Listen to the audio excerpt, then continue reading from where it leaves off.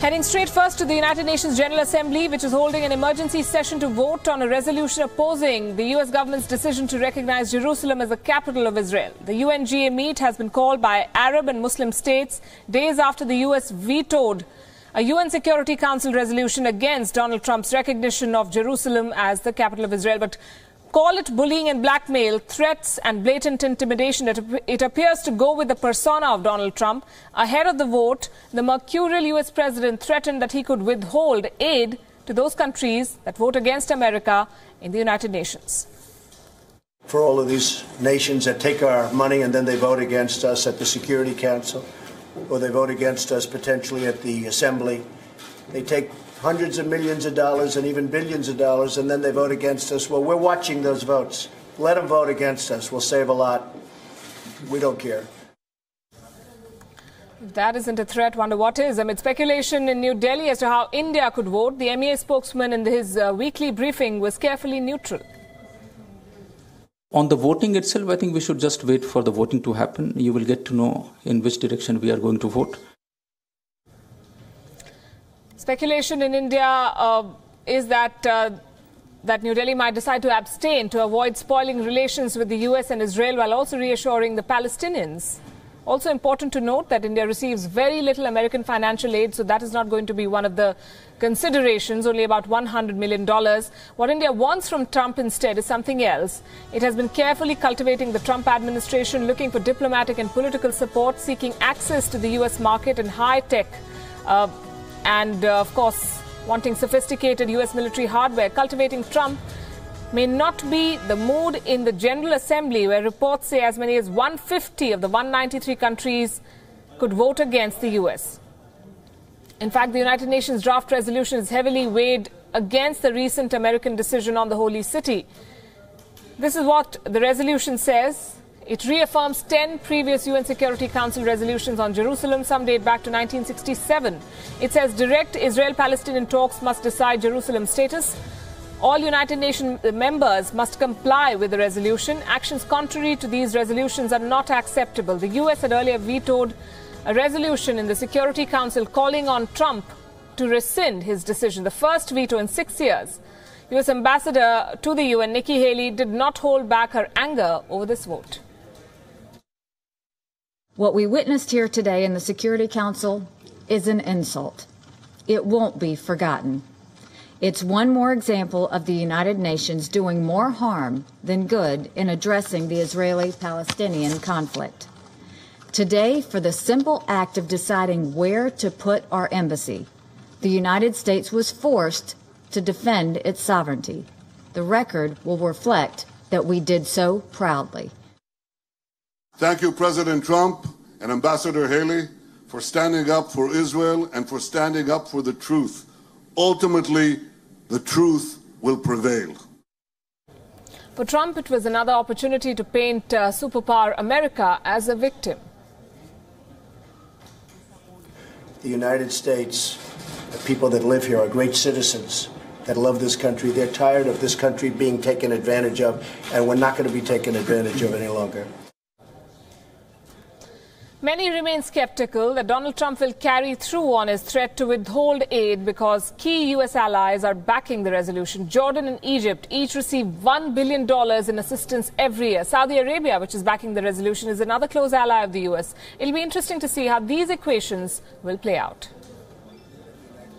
Pakistan firmly believes that the establishment of a viable, independent and contiguous state of Palestine on the basis of internationally agreed parameters, the pre-1967 borders, and with Al-Quds al-Sharif as its capital, is the only lasting solution of the Middle East crisis.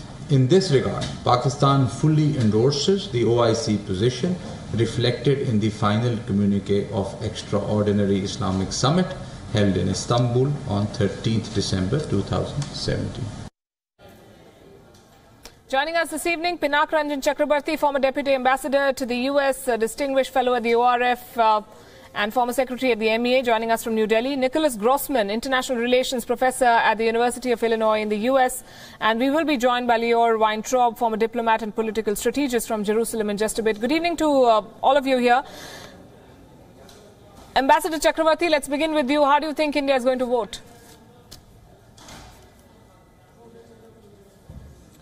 Well, that's a leading question. I think, given the fact that we have done navigated a fine balancing act between Israel and Palestine and our other Arab friends, I would put my shirt on an abstention, I think, considering also the fact that Benjamin Netanyahu is to visit India, I think, early next year.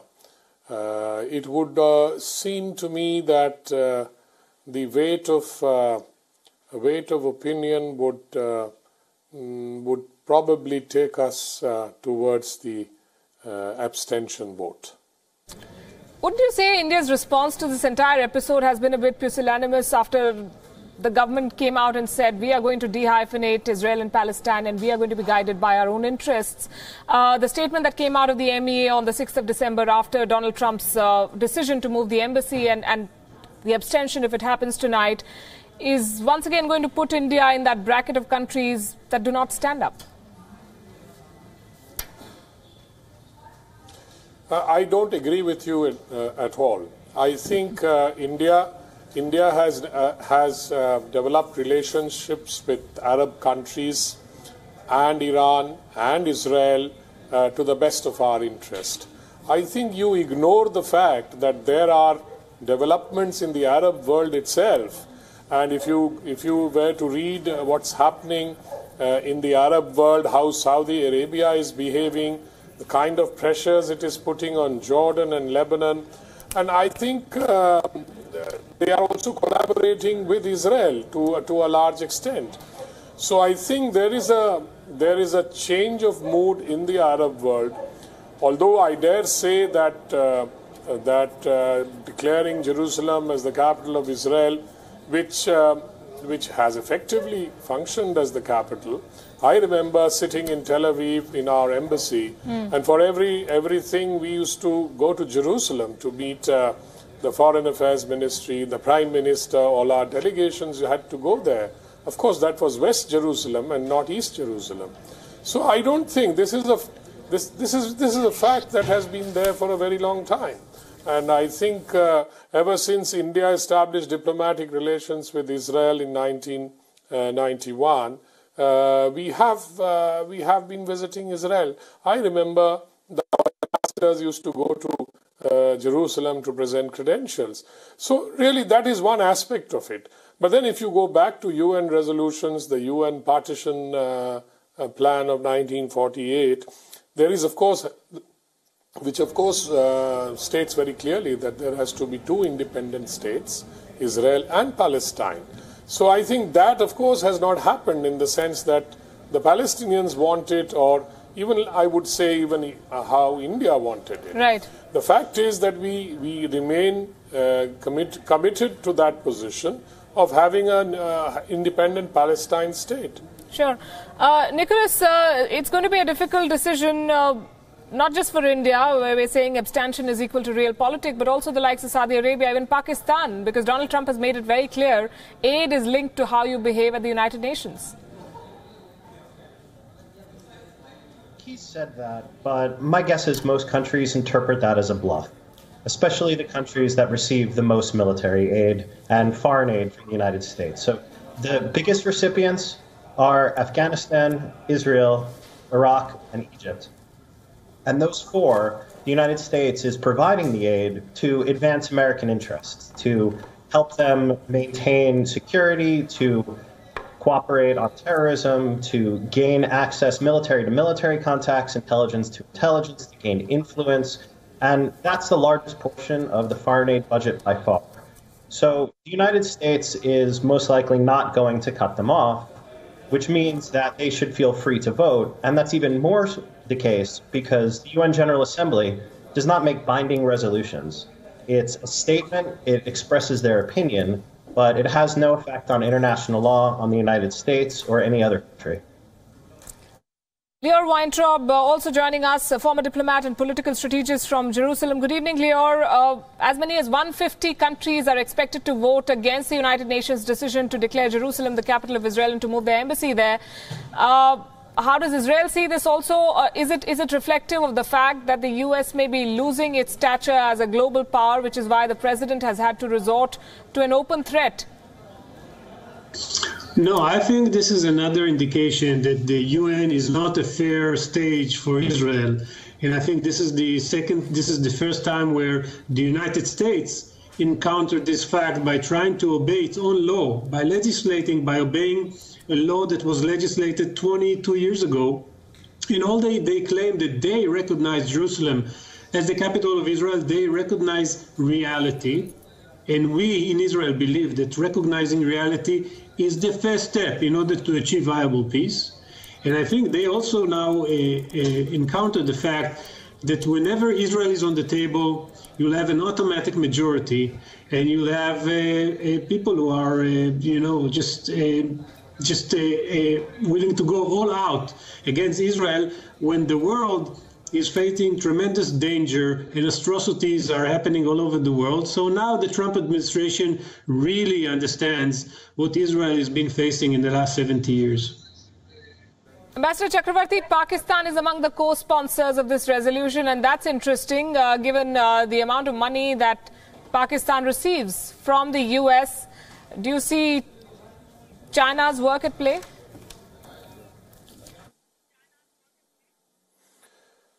Well, it will be very interesting to see whether the Trump administration puts his money where its mouth is.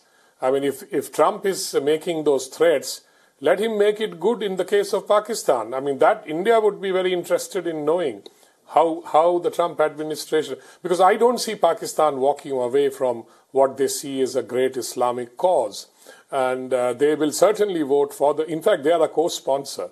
So I don't think, and if Pakistan thinks that all the aid that they get from the US for coalition support funds and all kinds of things, 33 billion or 34 billion in the last couple of decades, then let China step in and provide that kind of money.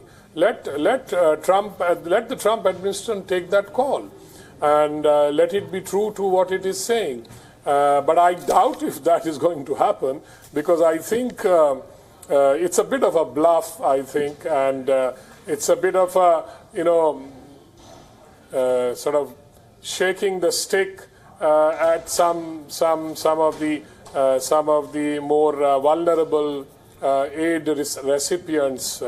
So I think I don't think it will have too much of an effect. I'm quite sure that people will vote upwards of 150, I think, for the resolution, and I don't think the US can do much about that. Although, of course, the votes, the UN General Assembly resolutions are non-binding and has no effect really in terms of any changing any reality on the ground. Nicholas, do you believe the US will walk the talk? I think so, but only in a very small case. So it's possible with a few countries, perhaps recipients of aid in Africa, other countries that Trump would like to eliminate the foreign aid for anyway. He might use this as an excuse. But the biggest reason for the threat is for domestic audience consumption, that Trump shows that he looks tough, that he won't back down. There's a group of his supporters that like to see him threatening other countries like this. It's drawing on his background as a reality television star. And what it also does is it gives a lot of other countries an opportunity to stand up to Trump. It personalizes it. As opposed to just voting to express their national policy on Jerusalem, they're also voting to say that they won't be pushed around by the United States, by U.S. threats. And so it'll mostly end up being a bluff, but the people that are paying attention to it like seeing the reality show threat and won't be paying as much attention to whether the U.S. really follows through on it in the end. Right, and we'll try to bring our viewers live pictures and developments. Remember, 14 Security Council members voted in favor of the Egyptian drafted resolution earlier, which did not specifically mention the U.S. Or Donald Trump. but expressed, quote-unquote, deep regret at recent decisions concerning the status of Jerusalem. The U.S. ambassador to the UN, Nikki Haley, in a letter to dozens of United Nations states on Tuesday had warned that Washington would remember those who voted for the resolution criticizing the American decision. As the capital of the state of Palestine. Mr. President, Excellencies, friends, Al-Quds, Jerusalem is a holy city for all three monotheistic religions. It is the responsibility of entire humanity to preserve its historic status. Unilateral decisions on its status threaten the multi-ethnic and multicultural fabric of the city. Such steps undermine prospects for a just and lasting peace in the Middle East. They hinder the vision for a two-state solution. Regrettably, the Security Council failed to deliver on its responsibilities once again through the use of veto power. Now, the duty falls upon the UN General Assembly to bring justice. Excellencies, dear friends, before this meeting, a UN member state threatened all the other members. We were all asked to vote no or face the consequences. Some are even threatened with the development aid cut. Such an attitude is unacceptable. This is bullying, and this chamber will not bow to do that. It is unethical to think that the votes and dignity of member states are for sale. Let me put it in this way. We will not be intimidated. You can be strong, but this doesn't make you right. Mr. President, Excellencies, ladies and gentlemen, dear friends, this is a critical moment in history. The Palestinian people today will place us on the right side of the history. It is indeed a critical moment in history if 150 countries of 193 at the UN vote against the United States, despite Donald Trump and Nikki Haley's warnings. I'm going to thank Pinak Ranjan Chakravarti and Nicholas Grossman. Thank you very much. Meanwhile, Palestinian anger is evident on the streets with riots in Gaza, the West Bank and Jerusalem, but there could be a silver lining.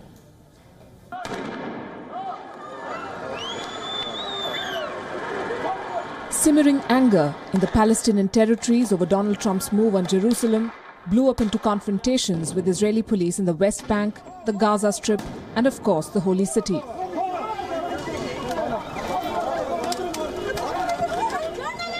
Palestinian mobs threw homemade Molotov cocktails and rocks as Israeli police retaliated with tear gas. The Palestinian Red Crescent reported more than 80 injured when Israeli police fired rubber bullets. 3 others sustained more serious injuries when hit by live bullets. The riots have led to 4 Palestinian deaths so far. Nearly 500 people, including women and minors, have been arrested by Israeli police. The violence is expected to escalate on Friday, the traditional day of prayer for Muslims. We call on our Arabic and Muslim nations to surround the Israeli and American embassies in Arab countries, then drive the American and Israeli ambassadors out.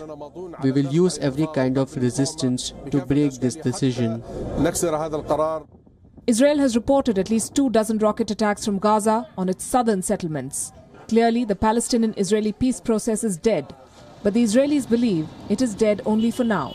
They say Palestinian President Mahmoud Abbas has no alternative to the US. It explains his continued tough stance on Hamas and refusal to abandon diplomacy with Israel. Bureau Report, WION.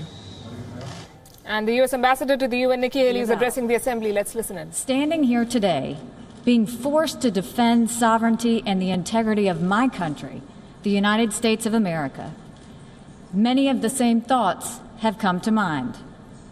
The United States is by far the single largest contributor to the United Nations and its agencies. We do this in part in order to advance our values and our interests. When that happens, our participation in the UN produces great good for the world. Together, we feed, clothe, and educate desperate people. We nurture and sustain fragile peace in conflict areas throughout the world. And we hold outlaw regimes accountable. We do this because it represents who we are. It is our American way. But we'll be honest with you. When we make generous contributions to the UN, we also have a legitimate expectation that our goodwill is recognized and respected. When a nation is singled out for attack in this organization, that nation is disrespected. What's more, that nation is asked to pay for the privilege of being disrespected. In the case of the United States, we are asked to pay more than anyone else for that dubious privilege. Unlike in some UN member countries, the United States government is answerable to its people. As such, we have an obligation to acknowledge when our political and financial capital is being poorly spent. We have an obligation to demand more for our investment. And if our investment fails, we have an obligation to spend our resources in more productive ways. Those are the thoughts that come to mind when we consider the resolution before us today. The arguments about the President's decision to move the American embassy to Jerusalem have already been made. They are by now well known. The decision was in accordance to U.S. law dating back to 1995, and its position has been repeatedly endorsed by the American people ever since. The decision does not prejudge any final status issues, including Jerusalem's boundaries.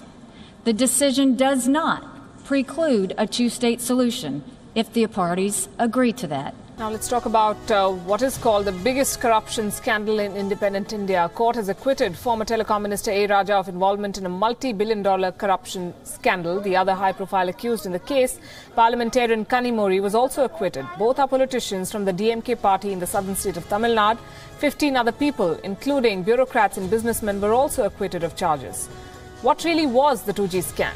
A term that's possibly the most recognizable one on Indian television in the last couple of decades. The scam was triggered when then Telecom Minister A. Raja opted for first-come, first-served policy to distribute lucrative wireless telecom licenses. Raja is accused of having taken bribes to arbitrarily change the rules to benefit certain companies and individuals. He allegedly changed the cut-off date for the application of a license and sold the spectrum to a 7-year-old price rate, which means that the prices of allocation of second-generation spectrum licenses for mobile communications in India were grossly underestimated. The matter came to light when the Comptroller and Auditor General, or CAG of India, then headed by a man called Vinod Rai, came out with a report that said that licenses awarded by the Telecom Department were given away at throwaway prices, resulting in a loss of 1,77,000 crore rupees to the exchequer of the government. Roughly, that would be $40 billion. That is the kind of loss, notional loss, that the government is said to have suffered in the issuing of these licenses. What happened in court today then? The hearing in India's biggest corruption scam lasted 6 years. The Delhi court was jam-packed this morning. Judges took just a few moments to pronounce the verdict, reading out the operative part, which was one sentence. And I'm quoting here, "I have no hesitation in holding that the prosecution has miserably failed to prove the charges and all the accused are acquitted of the charges." So essentially, no one's guilty. It's important to note what the judge said today. The CBI, India's premier investigative agency, could not prove that the accused had conspired to receive kickbacks from the sale of phone permits, causing a loss of $40 billion to the government. Essentially, the judgment says there was no evidence on the record produced before the court indicating any criminality in the acts allegedly committed by the accused. It's a hard-hitting comment from the judge.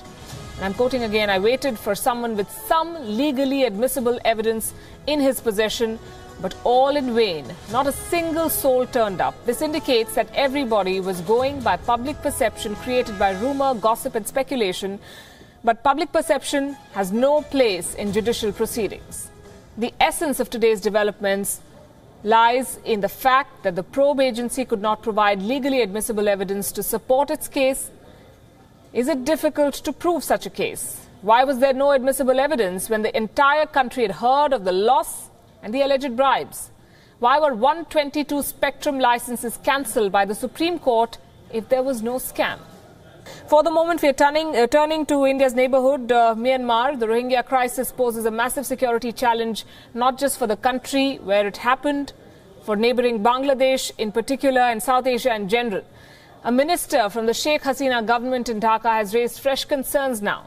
Obaidul Qadir, who serves as the Transport Minister of Bangladesh, says there is new evidence to prove how Pakistan's ISI is trying to hatch a conspiracy to foment unrest using Rohingya terror groups.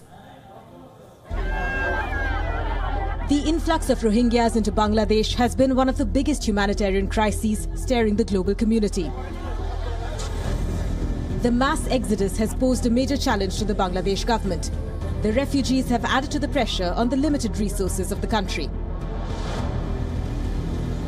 But there is another threat that the refugees pose before the South Asian region. Obaidul Qadir, the Bangladesh Transport Minister, has drawn the attention of the world yet again to the terror threat from Pakistan. Qadir has accused Islamabad of hatching a conspiracy with Rohingya terrorist groups. The Transport Minister, in a statement, blamed Pakistan's intelligence agency, the ISI, for hatching a conspiracy to spark unrest in Bangladesh. Qadir was talking about the Arakan Rohingya Salvation Army, or ARSA, a group behind the terrorist attacks against police forces in Myanmar. The ARSA became a subject of global news coverage when they struck 30 police posts in Rakhine on August 25th this year. 12 people were killed in the attack. India and Bangladeshi intelligence agencies have uncovered links between ARSA and the ISI in the past. ARSA's leader Hafiz Tohar was allegedly trained in Pakistan by members of the Lashkar-e-Taiba. The refugee crisis poses a massive security challenge for South Asia. It's a concern that the Indian government has also raised in Bangladesh. Now there are fears that the ISI may use the Rohingya crisis to foment trouble in the region. We report, WION. It is essentially a tale of two countries. On one hand, there's Pakistan, which despite warnings continues to push its sinister plan to radicalize the Rohingya. On the other hand is India, which is now lending a helping hand to both Bangladesh and Myanmar to tackle the humanitarian crisis that has been unfolding for months now.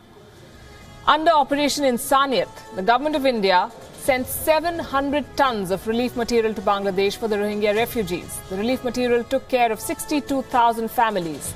A week before this consignment, the Indian Air Force had delivered 53 tons of relief materials to Chittagong. India has now decided to spend $25 million in the next 5 years to develop the state of Rakhine, the state in Myanmar where the refugees came from. The foundation for the agreement was set during Prime Minister Narendra Modi's visit to Myanmar in November this year. The Ministry of External Affairs has said that the agreement intends to help the government of Myanmar to achieve normalcy in Rakhine. Pakistan, meanwhile, is hatching a conspiracy with Rohingya terror groups. That is what the Minister of Transport of Bangladesh has claimed. Obaidul Qadir made the statement in front of reporters during his visit to Kolkata. He said that the Bangladesh government has received reports on how the ISI is behind this plan.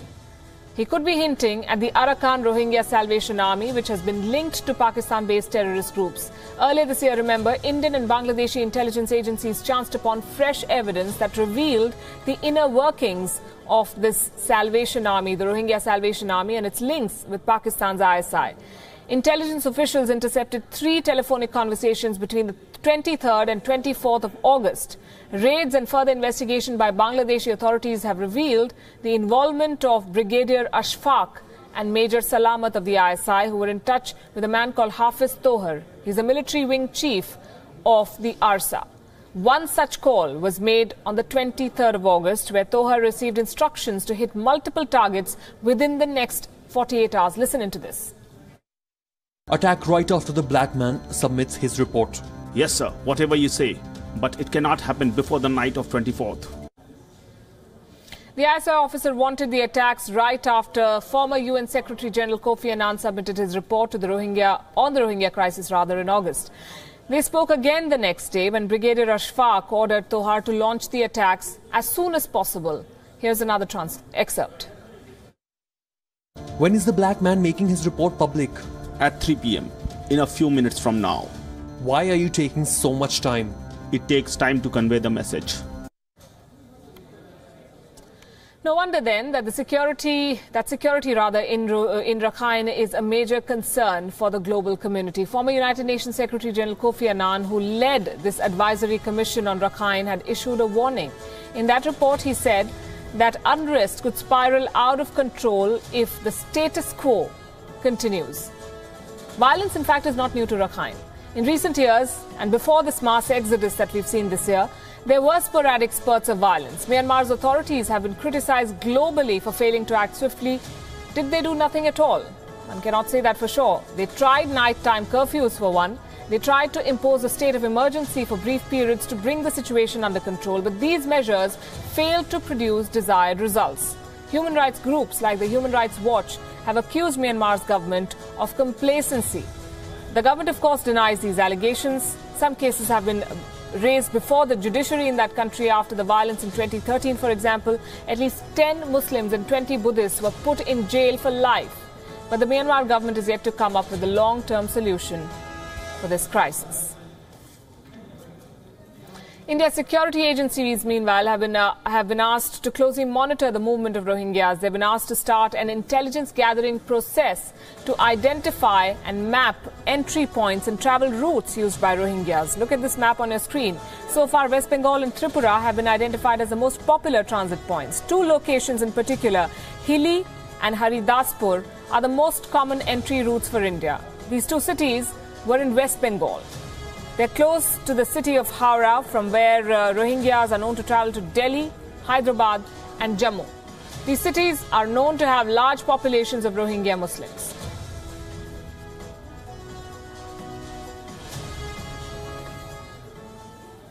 India's decision to extend assistance to Myanmar can also be seen as an attempt to counter China's checkbook diplomacy in the region. China has ambitious plans to expand its investment portfolio and wants to add Myanmar to its list. Chinese projects and investments are valued at more than $7 billion in that country alone. China has its eye on a deep-sea project in Rakhine which can connect the violent state to the Bay of Bengal. And this explains why China wants a stake in this project so desperately. The investment will advance its One Belt, One Road plans. Reports claim that China wants a majority stake in the project, which could be anywhere between 70 to 85%. While India has received criticism for its decision to crack down and deport Rohingyas, experts say the approach is pragmatic. This is how it works. After the world has made a noise and slammed the government in Myanmar, Aung San Suu Kyi and her administration will be the only ones left to clean up this mess. India has been at the receiving end of Western hypocrisy in the past and empathizes, some say, with its eastern neighbour. Working in conjunction with Myanmar also boosts Prime Minister Narendra Modi's Act East policy. To open doors to the east, India has several infrastructure projects lined up where it requires Myanmar to play ball. Some of these projects are the India-Myanmar-Thailand Trilateral Highway and the Kaladan Transport Project. These will connect India with Myanmar through sea and road. This also elevates India's profile within BIMSTEC. In recent times, many experts have called on the Indian government to abandon SAARC in favour of BIMSTEC due to the stalling tactics, stonewalling tactics of Pakistan. So all of it adds up as far as India's foreign policy is concerned. India also continues in the meantime to be sensitive to the massive humanitarian crisis that is unfolding. Journalists from around the world have documented the plight of lakhs of Rohingyas. The United Nations wants access to Rakhine so that it can send its investigators. This year, WION correspondents travelled both to Rakhine in Myanmar and to Cox's Bazar in Bangladesh, the two cities which are at the heart of this crisis.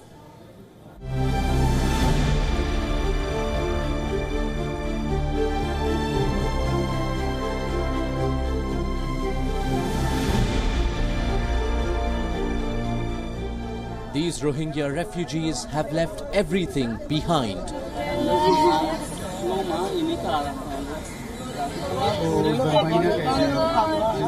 The violence in Rakhine has pushed more than 600,000 refugees into Bangladesh, but they still have nowhere to go. The Bangladesh government will not accept them. Myanmar has refused to recognize them. The mass exodus of Rohingyas has turned the coastal city of Cox's Bazar into a massive relief camp. WION travelled to Cox's Bazar in September. At the Balukhali camp in Cox's Bazar, the hills have been filled up by Rohingya members with makeshift camps made of plastic sheds and thatched huts. Bangladesh Prime Minister Sheikh Hasina has urged the international community to put pressure on the Myanmar authorities to take these people back, as opposed to asking Bangladesh to open its borders, its own economic burdens. It wasn't just the Rohingya Muslims. The Hindu community also was attacked in Rakhine. Some of them managed to escape to Bangladesh.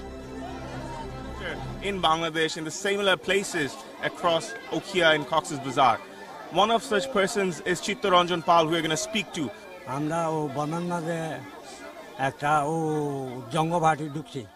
An insurgent group has waged a movement against the government in Myanmar. We moved to Bangladesh in the face of their atrocities. This group had confined us for 8 days in our village and did not let us go outside for groceries or even to get water. After some days, we got to know that they had killed many Burmese Hindus in Fakira Bazar, which is 2 kilometers away from our village. Back in Rakhine, authorities discovered mass graves as inconsolable family members watched in horror. इनके साथ माँ बाप है, भाई बहन है, भाभी है, पूरा परिवार कुल मिला करते नशे तो मरी जाती है जम्बासे दे गबन बाइजे बांग्लादेश दे. Some members of the Hindu community managed to find shelter in relief camps set up by the Myanmar government. But when WION visited one of the camps, we found survivors living in dire conditions. One family narrated the horrific tale of their survival. While the global community is pointing fingers at Myanmar's military for the crisis, they continue to deny any wrongdoing. According to estimates from Doctors Without Borders, more than 6,000 Rohingyas have been killed during the violence in Myanmar. With Manish Shukla and Saad Hamadi, Bureau Report, WION. Now, just 2 months after the secession bid failed, Catalonia is voting to elect a new regional government. Long queues could be seen at voting booths in Barcelona and elsewhere today as people lined up to cast their ballots. There are 7 contenders in this election. Of these, a total of 3 want to remain with Spain. 3 want independence and 1 remains non-aligned. Opinion polls have predicted a neck-and-neck race between the pro- and anti-independence camps. If the secessionists fail, if they fail to get absolute majority in today's vote, that would be a big blow to deposed President Carles Puigdemont and would hobble his campaign for independence. On the other hand, a vote in favour of Puigdemont's Together for Catalonia party, the Catalan Republican Left or the Popular Unity candidacy might revive the agitation for secession. It might lead to another showdown with Spain and possibly another extension of Spain's direct rule. There's also the possibility that none of the parties get near the majority mark and there's a coalition. But given the differences, most experts believe this would be an arduous task. The opinion polls had kept the Catalan Republican Left much ahead of Puigdemont's Together for Catalonia. The pro-Spain Citizens Party was projected to come second. And this suggests a majority either for independence parties or in favour of Spain is unlikely. In October this year, remember, separatists led by Carles Puigdemont had declared independence from Spain following a controversial referendum. Spain refused to acknowledge the results and declared the referendum illegal. Spain's Prime Minister Mariano Rajoy sacked the Catalonian government, dissolved the regional parliament and called for fresh elections. Tens of thousands of pro-secession supporters, as well as those standing for Spain's unity, rallied in various cities. The secession bid was Spain's worst political crisis in decades. The turmoil hit the regional economy. Tourism suffered. Over the past few months, more than 3,000 companies shifted their headquarters from this region. Will today's vote lead to a solution or more turmoil? We'll have to wait for an answer to that, of course. For the moment, we can talk about where the Catalan leader, Carles Puigdemont, is and when this drama is unfolding in Spain. The Catalan leader had fled Spain after it slapped charges of sedition on him. He remains at an undisclosed location in Belgium, some 1,200 kilometers away from where the action is. He has been addressing supporters via video link, and his deputy, Oriol Junqueras, has been rallying supporters from jail. Puigdemont's location in Belgium is not known. He is believed to have lived in Flanders, a region that is sympathetic to the Catalan separatist movement. Puigdemont had appeared at a Catalan separatist rally in Brussels earlier this month, but he has so far failed to find any support in the government in Brussels and stands isolated in the European Union. On Thursday, his wife voted in Girona, while a Catalan teenager cast the proxy vote for Puigdemont. Now, US President Donald Trump is telling the world that the recent tax bill passed by the Senate is a Christmas gift for the middle and lower income households in America. But is it actually the US President and his family who are the biggest winners of the tax overhaul? Take a look. I'm doing the right thing, and it's not good for me, believe me. For months, Donald Trump insisted that the tax bill passed by the Senate this week would protect low and middle income households and not the wealthy and well-connected. But the bill seems almost tailor-made to benefit the president and his inner circle. Here's how. The bill cuts the individual tax rate from 39.6% to 37%. The bill increases the exemption on estate tax, or the wealth of deceased persons before it is distributed to their heirs, from $11 million to $22 million for married couples. One major provision is a 20% tax deduction for owners of pass-through businesses, which don't pay corporate taxes, but pass through income to their owners' individual income taxes. Nearly all of the more than 500 private businesses Trump has claimed on his financial disclosure documents, including his umbrella company, the Trump Organization, are pass-throughs. So the bulk of his income will probably see an immediate tax break. The pass-through deductions are even for those who aren't paying wages or creating jobs. In other words, wealthy real estate investors like Trump and his son-in-law Jared Kushner will benefit from the new law. Tax experts say that real estate, leasing and rental businesses will benefit more than any other industry. In 2005, Trump said he made $67 million from rental real estate alone. It's not just Trump who personally benefits. Sons Donald Jr. and Eric, who now manage the Trump Organization, also benefit. So does daughter Ivanka and her husband Jared Kushner, who work in the White House but also have private ownership stakes in clothing and real estate companies. An analysis by Washington-based think tank, the Center for American Progress, finds that changes to business rules will save Trump roughly $11 million to $15 million a year, while the amendment to the estate tax would potentially save his heirs $4.5 million. It's the largest, I always say the most massive, but it's the largest tax cut in the history of our country. And reform, but tax cut. Really something special. There's a caveat.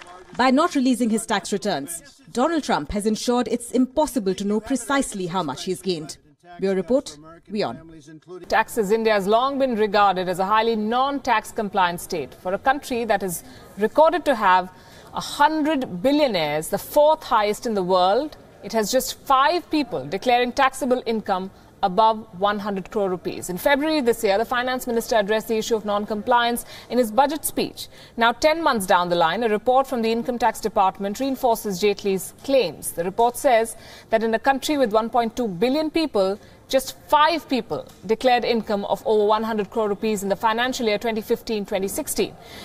There were as many as 55,331 individuals with income between 1 to 5 crore rupees, while those with income between 5 to 10 crore rupees was a little over 3,000. A total of 1,156 individuals were earning between 10 and 25 crore rupees. There's only one person, though, only one, who's earning more than 500 crore rupees in India.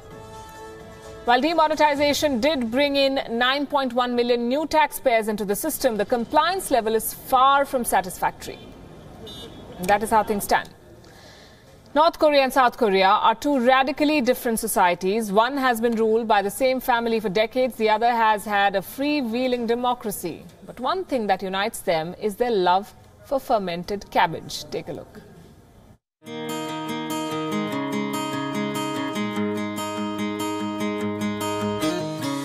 Kimchi, a staple diet in Korea, is a traditional dish made from salted and fermented veggies.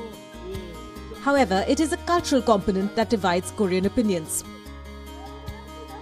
In the north, kimchi is often eaten with rice, also a staple, whereas in the south, the dish goes with the American and Vietnamese cuisines.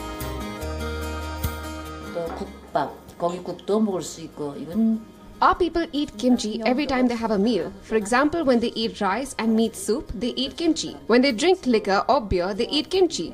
Kimchi is an essential element of the dining table.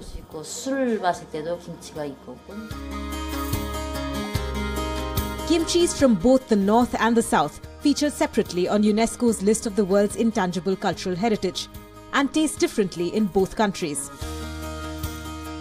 우리가 당연히 맛있는 걸로 생각했는데 아직 먹은 못 봤어요.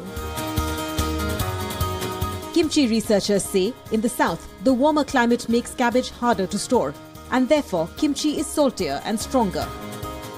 Availability of specialized kimchi fridges in the south and access to spices make the north-south flavor gap more prominent. The kind of kimchi eaten in the north is similar to the kimchi eaten before modern era. Barring the taste, kimchi carries a sentimental element that binds all Koreans. Bureau Report, WION. On that note, it's a wrap on this edition of Gravitas, leaving you with Gravitas images. Thanks very much for watching.